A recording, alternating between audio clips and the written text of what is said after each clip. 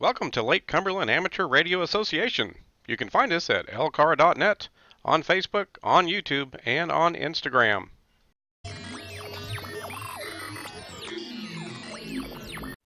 Hello folks, this is Chris, KY4CKP, and for Brian, KY4BDP. We wanted to bring you a series of videos. We're going to do several of these throughout this year and next year, and the first series we're going to look at is going to be on some antenna choices that we can use when we're in the field.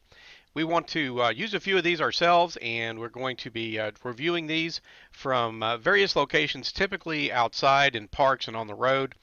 And we want to get our comms trailer out as well and exercise that and get that in the community. And of course, it's just nice to have different locations to enjoy yourself in the great outdoors, but then also to work with our equipment. And since we travel a lot, we want to use our equipment even when we're on the road. So there's several antennas we're going to be looking at in the series and then beyond. The first one is the MFJ 2289, the big ears. It has a Y configuration with a couple of extendable whips, and then it also has a coil, small coil you can put on there so you can hit 80 meters and on down. And this is a pretty nice antenna. All the choices we're going to look at are basically designed to be portable. There's maybe one exception to that in the series, but they're all designed to be portable, used in the field, on the road, and so they're designed to be pretty lightweight, pretty easy and quick to put up. Now, some of these are going to be a little bit more packable than others, as we'll see, but certainly for car camping and being on the road and things like that, most of these options would be a great fit. The prices are generally not that expensive. They can range anywhere from probably in the $100 to $150 range up to around $300, somewhere in that range. But you can get a lot of bang for your bucks when you look at these antennas. So again, the big ears is a pretty nice, interesting choice. You can get the stand for it, and it's got that Y splitter. You can see the coil there, and you can then adjust the lengths of those whips to match your bandwidth needs. And so we're going to have a few other options. One of the other options we're going to be looking at is from Wolf River Coils. We're going to be looking at their Silver Bullet 1000 Take It Along edition. Again, a great packable antenna. It's not real heavy. There's some options from that company, but with this particular antenna, I've had really great success with it. It's a really great receiver, and I've made some DX connections with it as well.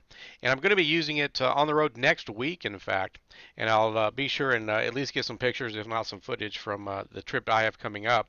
But we're going to be doing a dedicated video on this one as well. Again, quick and easy to put up. Maybe one of the fastest ones to put up. The big ears is pretty fast as well. Most of these are relatively quick. 5-10 minutes or so, and usually one person can handle these just fine. So again, we'll be taking a look at the Wolf River coils and getting some footage on that, and we're also going to try to make sure we can hopefully get some reception examples from these antennas whenever possible as well, if the bands will play nice with us. So again, we'll be checking this one out. Again, it's one of my personal favorites. It's just a great antenna. It's not that expensive, around $150. But it's in this configuration, it's pretty much all band. Now another choice is another MFJ, the 2100. This is the HF Octopus, and it's vaguely similar to the big ears, but instead of the Y configuration, it has a unique cap at the top that allows you to attach 4 sets of your antenna whips, your ham sticks, and then you can tune the stingers for each band that you want to have. So you can select your bands, and what's really cool about this is you then have instantaneous access to 4 bands very quickly.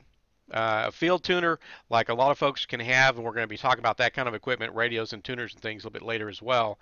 And with this thing, pretty fast to put up, a little bit more to transport, but you've got 4 bands, and once you've set it up, all 4 are going to be ready to go. So we did some color coding with some tape and things. We'll be showing that to you, and built a little custom field case there to help make it safe to transport. Again, pretty nice option. Brian and I used this. We were on a business trip to Atlanta, Georgia, and got out into a park, and we were using this. Didn't get too many weird stares, but we got some pretty nice things. It was nice to be able to hop those bands lines very quickly and easily. We'll also be talking about the Soda Beams linked dipole, and this is a very packable antenna, very lightweight. You'll have the pole, and that's about the biggest part of it. It's not real heavy though, and we can take that out. And then also the DX Commander, all-band vertical 10-meter antenna. I've got it set up semi-permanently here at the house, but it is meant to be portable, and it's quick and relatively easy once you've kind of put it together. There'll be some others as well, so tune in.